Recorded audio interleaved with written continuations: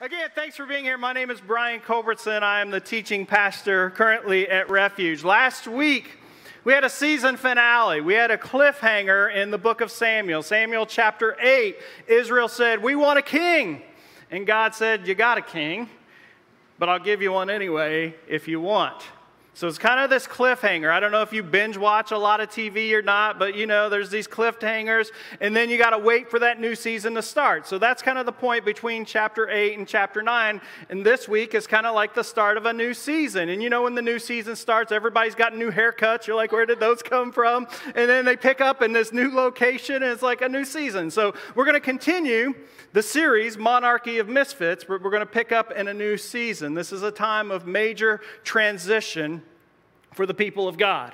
They've now gone from Eli the priest to Samuel the judge, and now a king has been promised by God. And so within the kingdom of Israel, there is excitement, but there's probably some fear, there's some uncertainty.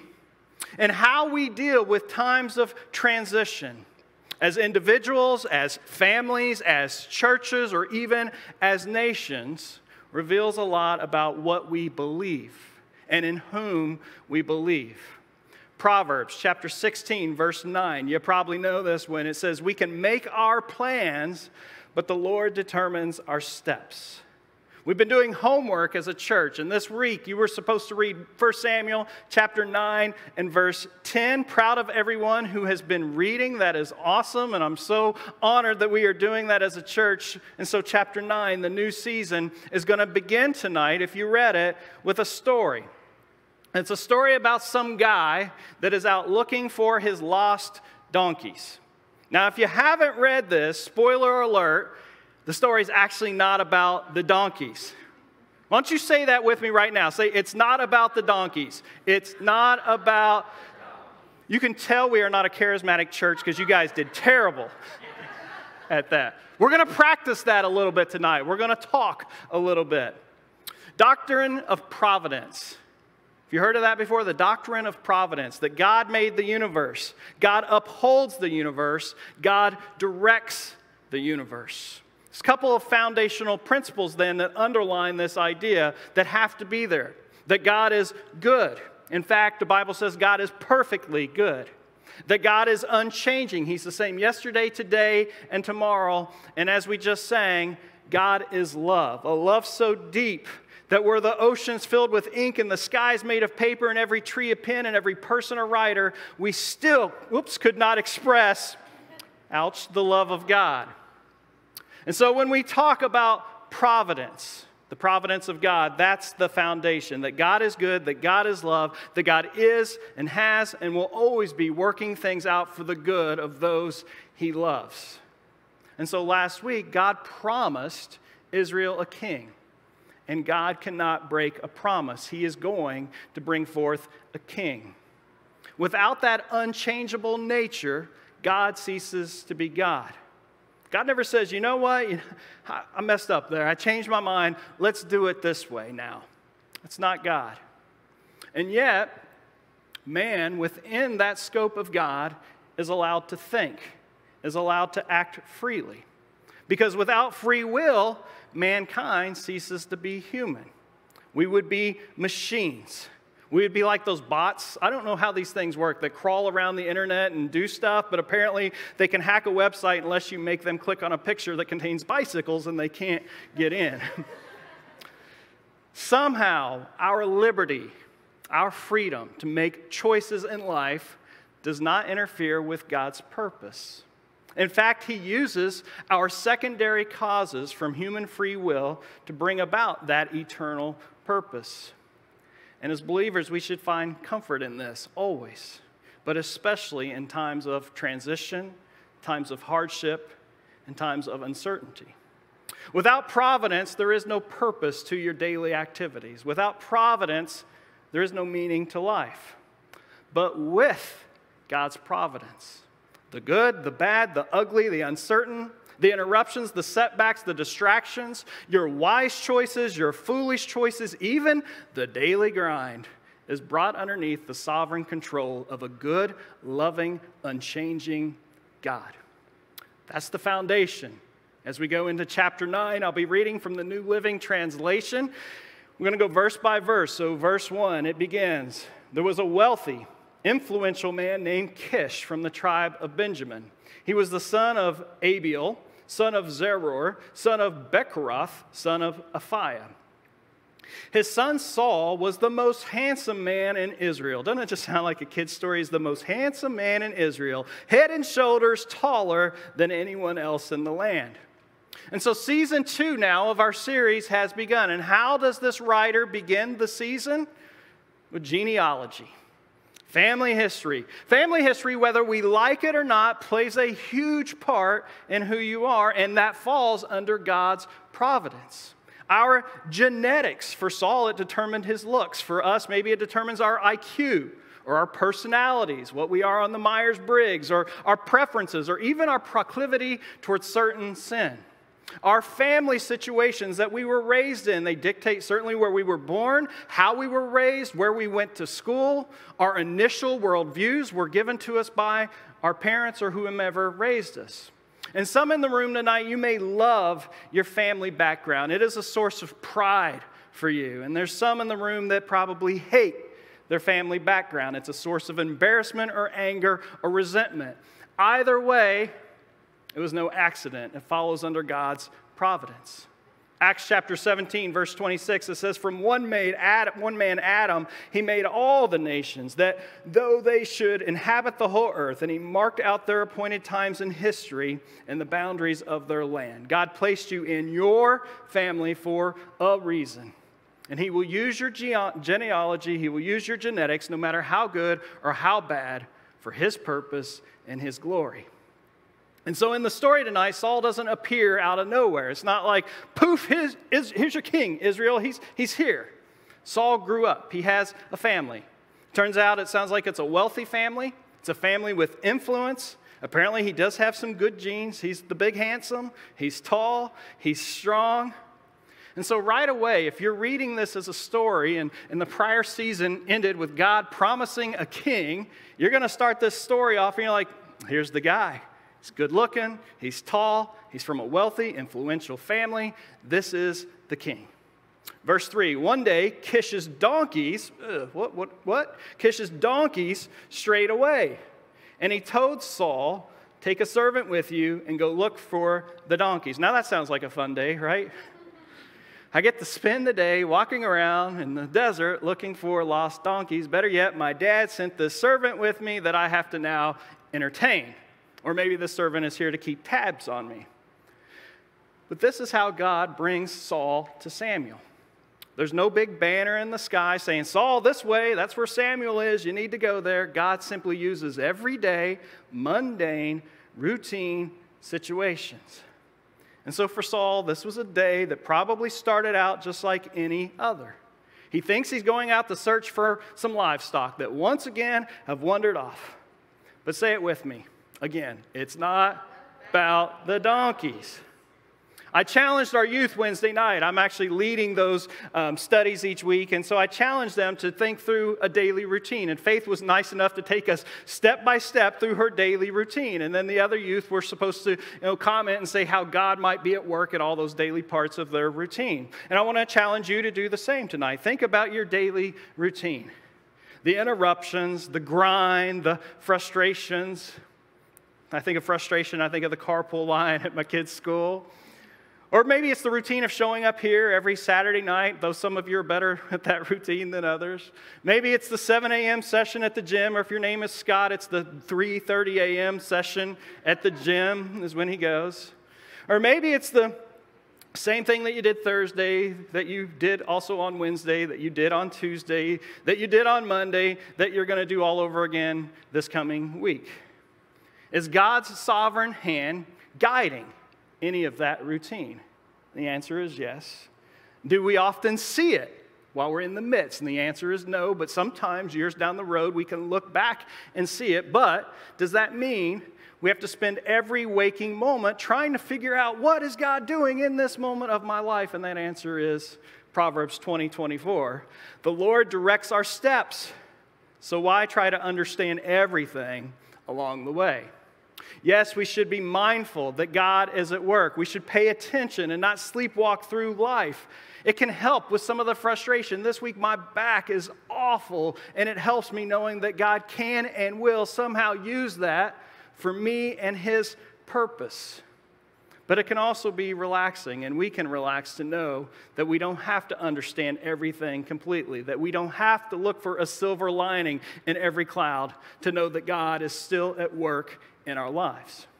Verse 4, so Saul took one of the servants and traveled through the hill country of Ephraim, the land of Shalashah and Shalem area, and the entire land of Benjamin. But they couldn't find the donkeys anywhere. Okay, again, the book of Samuel is a story. It's a true story, but nonetheless, it's a story. That's how it reads. And so this can read a little bit like the three little pigs. They went here and they huffed and they puffed and they couldn't find their donkeys. And so they went here and they huffed and they puffed and they went there and they huffed and they puffed. And what's happening is the writer or writers are drawing us into the story. They want you to feel Saul's frustration as he looks for these donkeys. They want you to see that Saul thinks that this day is all about looking for donkeys, that he's unaware of what God is up to. He wants you to see the mundaneness of the circumstances. Verse 5, finally, they entered the region of Zuph. And Saul said to his servant, let's go home. By now, my father will be more worried about us than about the donkeys. Zuph. Any significance? Anyone knows I got $20 for you right now? I don't, but you don't know. But think back. If you really were paying attention, 1 Samuel chapter 1, verse 1. We started this series 3 weeks ago. It says there was a certain man, a Zuphite, whose name was Elkanah, son of a name I couldn't pronounce, son of another name I couldn't pronounce, then the son of Zuph. Zuph is where Samuel was born. Saul has now entered Samuel's homeland. And so again, if you're reading this as a story, now there is intrigue. Now there is suspense. Now you should go, the search for donkeys has them exactly where God wants them. But Saul's ready to go home.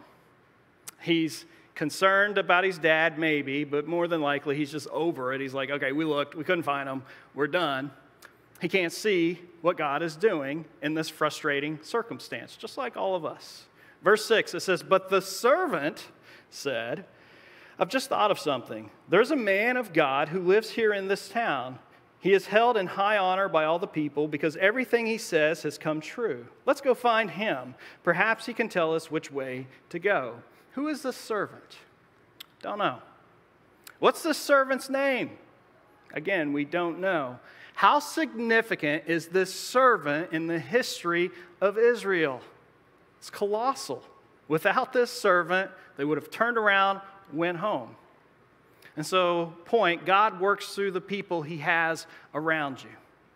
Church members, co-workers, your friends. Maybe it's your server tonight at dinner. Maybe it's those little servants that we call children, though mine don't serve us all that well. All these people all play a part in moving you to where God wants you, which means then, in the reverse, we're playing a part in getting others to where God wants them. No matter how small, no matter how insignificant you might feel. Verse 7 says, but we don't have anything to offer them, Saul replied. Even our food is gone, and we don't have a thing to give them. Here, again, spoiler, we're getting some insight to the rest of the story. We're getting some insight into this guy, Saul. He tends to give up easily. He tends to look for excuses. These attributes will carry over into his leadership eventually as a king. Verse 8 says, well, the servant said, I have one piece of small silver. We can at least offer it to the man of God and see what happens. Good thing he had that piece of silver with him. The story is about Saul indeed, and that's what the writers intend. That's why we don't get the name of the servant. But as I thought about it this week, God is working just as much in this servant's life as He is in Saul's life. They are both His children, and He loves them. And so the servant, he has a life. He has plans. He has ideas. He has thoughts. He has genetics. He has birthrights. There are areas in his life that God is trying to grow him. And so maybe he's been submissive his whole life as a servant. He's afraid to speak up. And God has just been stirring him, and God has just been working him year after year, and he's presented an opportunity to say something, an opportunity that providence has provided him in that moment, and he seizes the divine moment. He says, all right. Saul agreed, let's try it. Saul's like, let's do it. So they started into the town where the man of God lived. As they were climbing the hill to the town, verse 11, they met some young women coming out to draw the water. So Saul and his servant asked, they must have said it at the same time, is the seer here today? It's my favorite line of this whole thing, is the seer here? Say it with, is the seer here? It's great rhyming, I guess, happening there. But let's talk about these women. Going to get water. It's a daily household chore, right? It's routine. But is that routine insignificant? Well, not this day, and not oftentimes in the Bible. Genesis 24, Abraham's servant stops and meets Rebekah, who eventually becomes the wife of Isaac. In Genesis 29, Jacob meets Rachel, his future wife, at a well. Exodus chapter 2, Moses meets his future wife at a watering hole, at the well. And so these young women, they're coming here, and they're coming to the well, and they're like, all right, here we go. I see a couple of guys. It's wedding time, and they see these two guys, Brad Pitt and Jonah Hill. That's exactly what they see. Big, handsome, and, the other guy. And they start fighting over, like, who gets Brad and who gets Jonah? Of course, the Bible also tells us that God does more than set up romantic encounters at the well. The first person to proclaim the good news of Jesus, you know who that was? Is the woman Jesus met in Samaria at the well. She talks about her past and her present, and she goes home proclaiming the good news that Jesus is the Messiah. First person in Scripture to do that, this woman at a well. Going to a well, getting the water. It's like doing the laundry, okay? It's boring. It's routine. But those circumstances then bring about God's eternal purpose. Verse 12 says, yes, these ladies agreed. Stay right on this road. He is at the town gates. He has just arrived to take part in a public sacrifice up at the place of worship. God's timing is perfect. If those ladies hadn't shown up at just the right moment, Saul wouldn't have known that the seer was here. An hour later, it'd be a different story. If Samuel had just happened not to have arrived in town, if it was a day earlier, Saul would have missed him. I don't know about you. Sometimes in my life, the timing feels off. Like it doesn't move how I expect it to move. I like resolution. I don't like a lot of stuff spinning out there that are unresolved. I hate open-ended situations. I want the timing to change. Or sometimes in timing, God drops stuff into my lap that I'd rather not have to deal with right now because the timing is not good. Our timing may feel off, but we rest in knowing that God's timing is impeccable. So if we think about all this providence stuff, then it's kind of mind-boggling, right? That God was at work in your family tree, that God is at work in the interruptions in your life, that God is at work in the setbacks of your life, that God is working in the people around us to work through us, that God is at work in the timing of even the most ordinary of events. But we wake up, we go, tomorrow's Sunday, we Sabbath, and Monday comes around, and it feels like Groundhog Day. You've seen the movie. 6:30 a.m., the alarm goes off. It's time to make the coffee because you forgot to make it the night before. It's time to take the shower. It's time to sit in traffic. It's time to go to work. It's time to deal with all the problems that come with work. And then it's time to get the kids to soccer. And then you come home, and it's time to crash on the couch. And it's time to veg out and watch Ted Lasso, which is a great show. And then you wash, rinse, and repeat, and you do it all over. And it's just this routineness of life. But all the while, in every one of those mundane, routine moments, God is at work.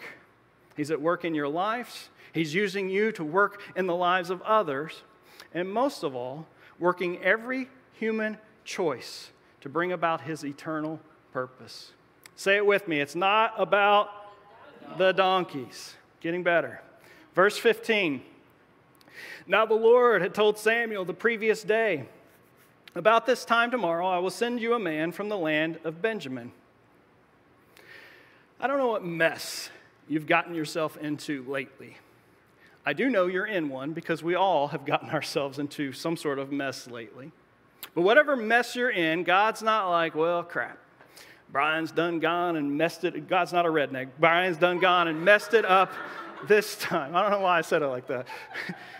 How in the world am I going to clean up this mess that Brian made? God's plan for you, God's plan for your life preceded preceded the circumstances that you are in today. God's plan preceded your present mess. He's already worked through it. He already knew you were going to get into it. So just pray, talk to Him, seek His will for that next step, and then trust Him to take whatever that step is. Verse 16 says, anoint Him to be the leader of my people, Israel. He will rescue my people from the Philistines. For I have looked down on my people in mercy, and I have heard their cry. God's plan is bigger than me. God's plan is bigger than you. Saul thought he was out looking for donkeys, but God had a bigger plan. Saul's servant thought he was just along for the ride, but God had a bigger plan. The ladies at the well thought they were just getting the water, but God had bigger plans. 3 times God emphasized in that verse, my people. My people. God's providence is bigger than you, and it's bigger than me. It wraps around all of mankind and all of human history. Verse 17, when Samuel saw Saul, the Lord said, that's the man I told you about. He will rule my people. God tells us what we need to know when we need to know it. And I know it'd be a lot nicer if we just get it all up front. Like, how exactly is all this going to work out, God, in my life that I'm going through now? But that's generally not how God operates. Because there's this little thing called faith and trust. And so we take comfort, though, in knowing when you need to know, God will be sure to tell you. Verse 18 says, just then Saul approached Samuel at the gateway and asked, can you please, this first time they're meeting, can you please tell me where the seer's house is? Is the seer here? Verse 19, I am the seer. Samuel said, go up to the place of worship ahead of me. We will eat there together, and in the morning I'll tell you what you want to know and send you on your way. What does Saul want to know? Where's the donkeys? Say it with me. It's not about... That's right. Verse 20 says, don't worry about the donkeys. They've been found. I'm here to tell you that you and your family are the focus of Israel's hope. Comes out of left field for Saul. I mean, he's an Israelite. I would imagine that somehow news got to him that the people have asked for a king. Maybe his family was rooting for the people to get a king. Maybe they've heard that God has promised a king. Perhaps on this journey, he and his servant have been tossing out ideas, speculating, I wonder who it could be. But never in a million years does it cross its mind that it's him. That God would have kingly aspirations for little old Saul. About you, does God have kingly aspirations for your life? He does. I mean, Christ died to make you a child of God. We're all kings and queens in waiting. That's what the Bible says. Genesis 2 says we were meant to rule over creation. Romans 8 says we are co-heirs with Christ, who is the King. 2 Timothy says we're to endure so that we can reign with Christ. Revelations 1 says he has made us a kingdom of priests. No matter how much it feels like you're just looking for donkeys, the Bible speaks to God's kingly intent for your life. Verse 21, Saul replied, but I'm only from the tribe of Benjamin, the smallest tribe in Israel, and my family is the least important of all the families in that tribe. Why are you talking like this to me? God's plan for Saul, you're going to be the king. Saul's response, I'm not important enough. Our response, you're going to be a king. Our response, don't you know what I've done? Don't you know how weak I am? God, don't you know there are better options for you to choose? Verse 22, then Samuel brought Saul and his servant into the hall and placed them at the head of the table, honoring them above the 30 special guests. There are a lot of important people here. Puts Saul at the head of the table.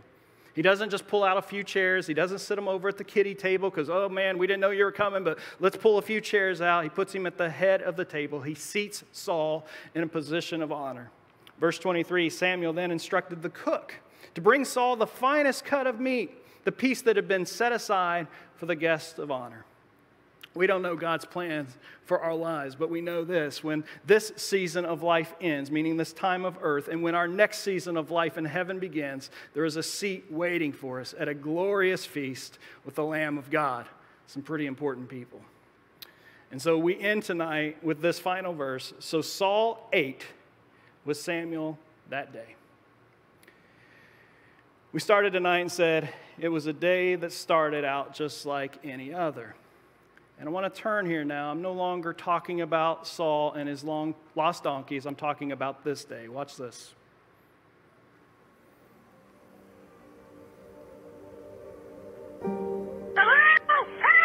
Hello, ma'am?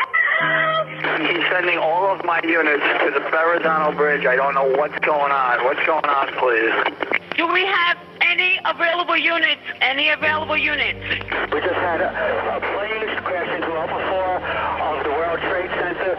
The World Trade Center, tower number 1, is on fire. The whole outside of the building, there was just a huge explosion. We have a number of floors on fire. It looked like the plane was aiming towards the building. It is a hard-hat operation. I still have debris flying through the air, and I want to avoid anyone getting hurt. It's a hard-hat operation. Send every available ambulance, everything you got to the World Trade Center now.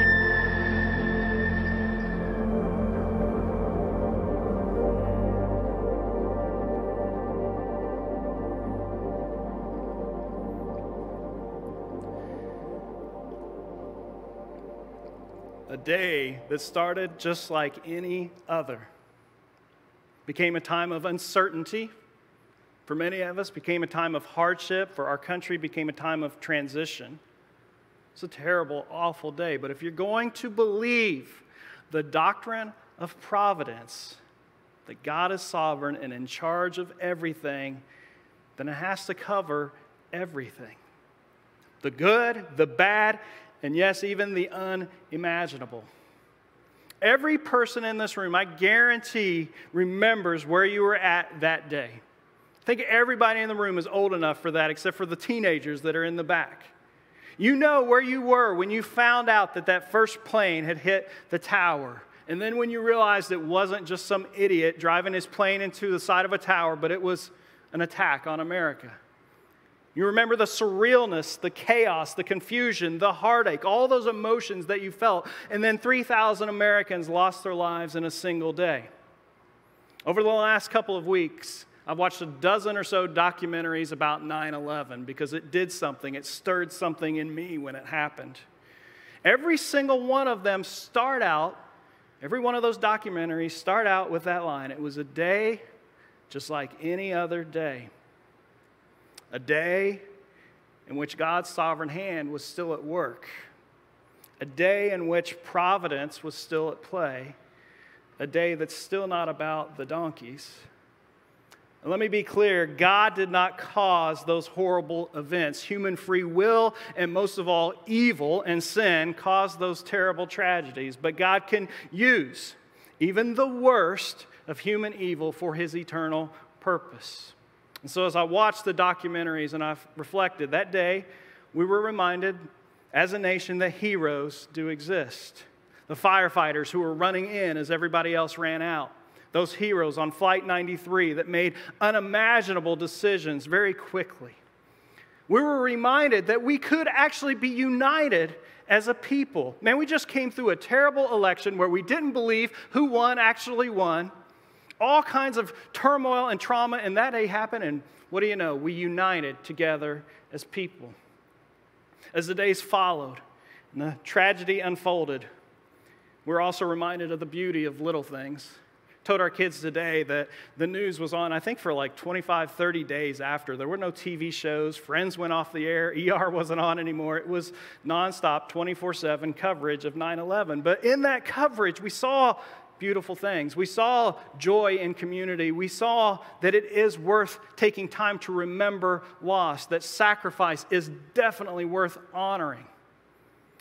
Did God work in the lives of those who were there that day? Because we know it impacted us, but what about those who were there? As the guys who survived Stairwell B, ask them about their new appreciation on life. And if you don't know, the tower came down. They're in this one little stairwell. They're coming down, and the lady the firefighters are bringing down is like, I can't make it, I need to stop. And so in God's providence, they stopped for a moment, and just this one little piece of that stairwell survived as the tower came down and crashed, and they were rescued. Ask them about their appreciation of life now.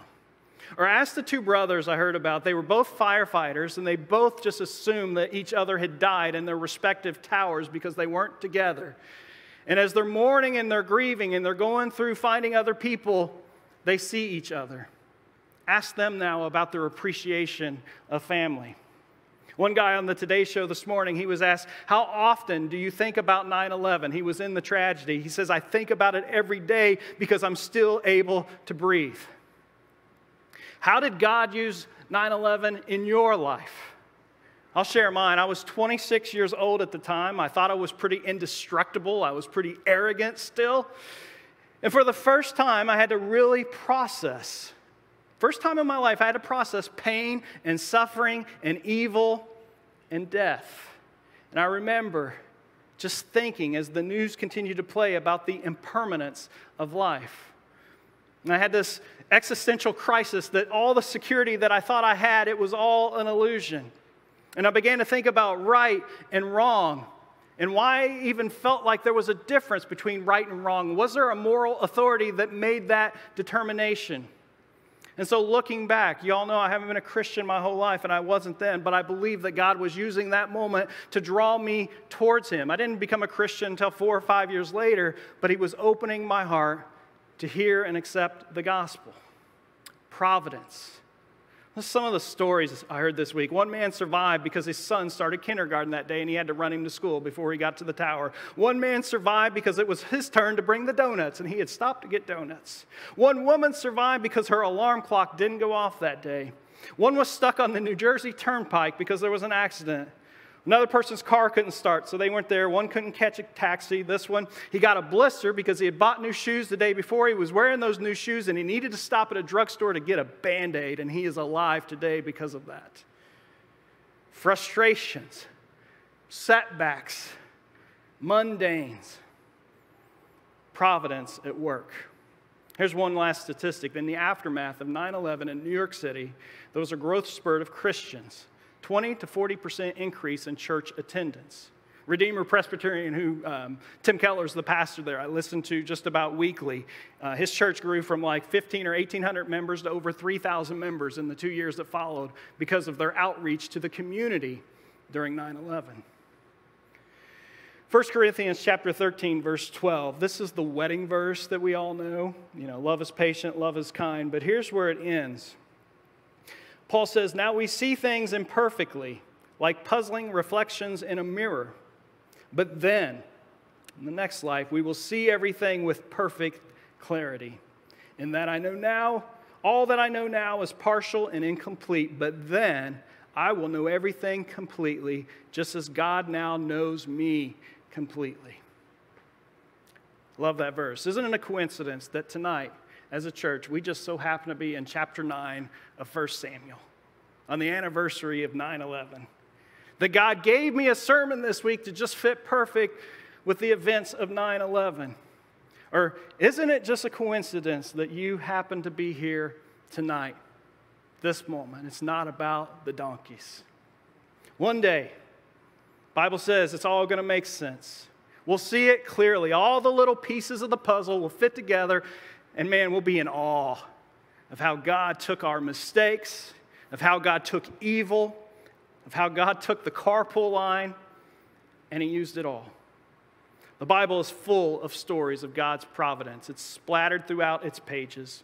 Esther, you know the story, for such a time as this. She's there for a purpose and a time. We're going to get to the story of David. And he just is there with the David and Goliath fight because he was told by his dad to take a sandwich to his brothers so they'd have something to eat. And we know the story of David from there. Joseph, back in Genesis, his brothers hated him. They hated his dreams. They hated everything about him. They throw him in a pit. They try to kill him. They leave him for dead.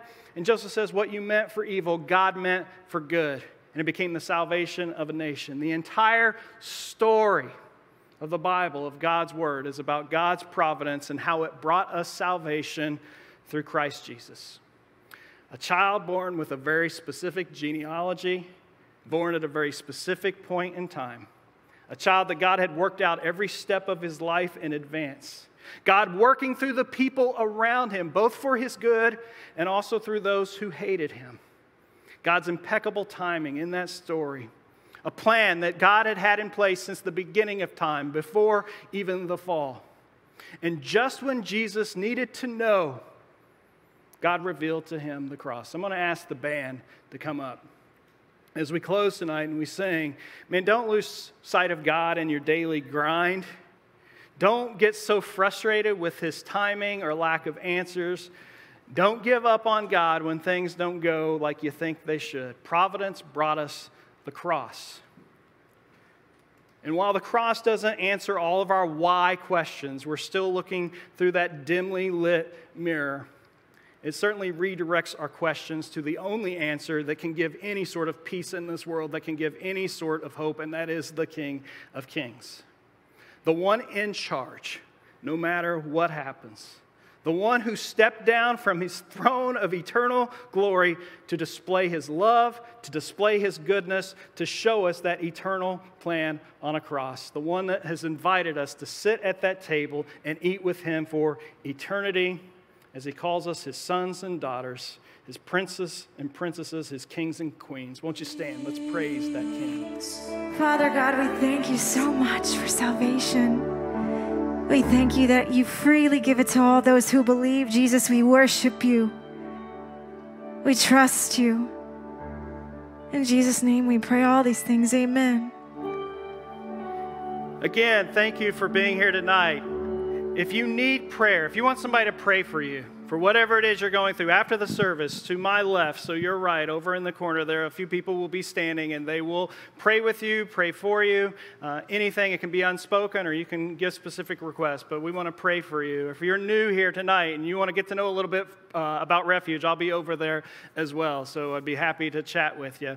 Don't forget, next week, if you show up here, unless you are in the group that has kids, because they are meeting here, all the other groups, if you show up here, there'll be church, there'll be people. You'll just be in the wrong group. So next week, 9/18, community groups, the third Saturday of the month. We are passionate about getting each other into deep relationships and building those friendships. So look for an email by Tuesday. If you don't get that, it's Brian@Refuge.Church, and we will get you connected. Or if that's uncomfortable, just show up here. You can be part of the group. I'm leading the one here this weekend, and so you can stop here next week, and you can be part of this group as well. This week, as you go through the routine, you get up, you make the coffee, and it's just so boring. Just allow that boredom of doing all those routines maybe to direct your thoughts to God this week. Just let the boredom remind you that this day, let's go Southern Indiana style. It ain't about the donkeys, okay? The day is not about the donkeys. And so keep that in mind this week.